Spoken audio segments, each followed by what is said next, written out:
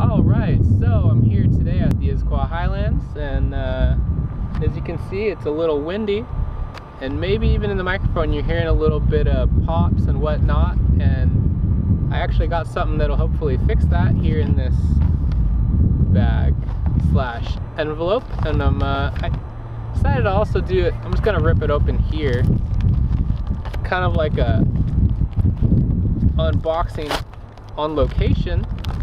So I bought this online on Amazon specifically, and I got it from First2savvv. And what it is, it's a wind cover for the Rode Go mic that a lot of you are probably aware of. And it is a mic windscreen muff for the VideoGo mic, like I said. And this is not the official one, and I only paid about 10 bucks plus $2 in shipping, and it actually shipped from China when I looked at the tracking, and it actually took probably about 3 to 4 weeks for me to get it. So taking it out of the box envelope, there it is, and it's pretty, so hopefully the wind's not bothering you too much, but we're gonna fix that real soon here.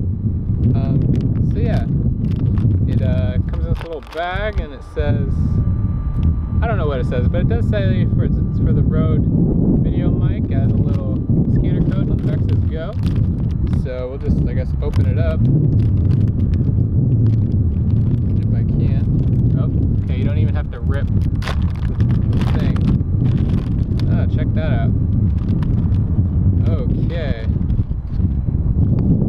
So yeah, that looks like a dead cat, alright. So yeah, it's a dead cat muff, whatever you want to call it. Synthetic fur. It actually looks like a raccoon tail. Look at this. Look at that.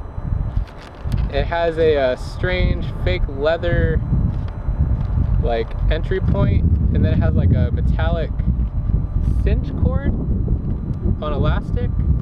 And yeah, this is supposed to fit over the windscreen that's already on the Rode Go mic, and on the page for it, I think it said that it will cut it by, I think it said -20 decibels, and that's just like the overall noise with the wind cutting.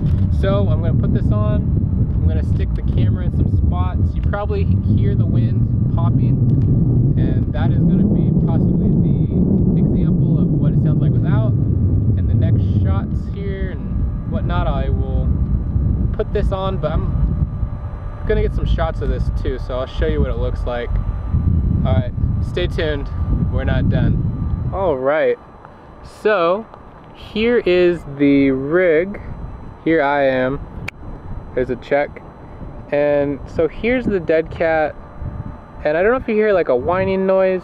I might be picking up interference from over there, or there's like a school this way. But so yeah, so one thing I'm noticing is the hairs are actually coming down. You can't see it really. You can kind of see them. So I think what I did on my Rode video mic is I actually moved the rocker thing, the shock support. I actually moved it forward so that I could use the eyepiece on my camera. So that might be why I'm getting the hairs right there in front of my lens and stuff. But I don't know if you can tell on this screen, but yeah, so it clamped over pretty well.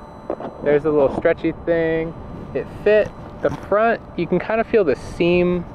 It's kind of a hard seam, and there's actually like a little bit of a gap. But I don't know if you noticed compared to the other shots. I don't know, can you notice that there's less noise? How does it sound? I mean, I see this moving quite well. So yeah, look at that go. So hopefully you can hear a difference. So this is with the mic dead cat on the camera. You might see some of those strands going in front of the lens. And like I might have mentioned before, I actually moved my shock mount forward, and I can actually move it backwards again. I don't know if you know that about the video Rode mic. You can actually move it into different spots.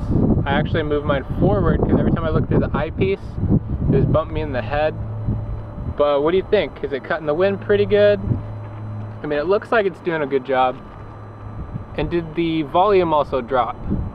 On the description it mentioned that it would drop the audio a little bit. Well, I hope it worked, and I hope you enjoyed this demonstration of this dead cat. It's actually, the quality looks really good. Hopefully it's working really good. And it was only 10 bucks instead of what, the $30 to $40 for the official one.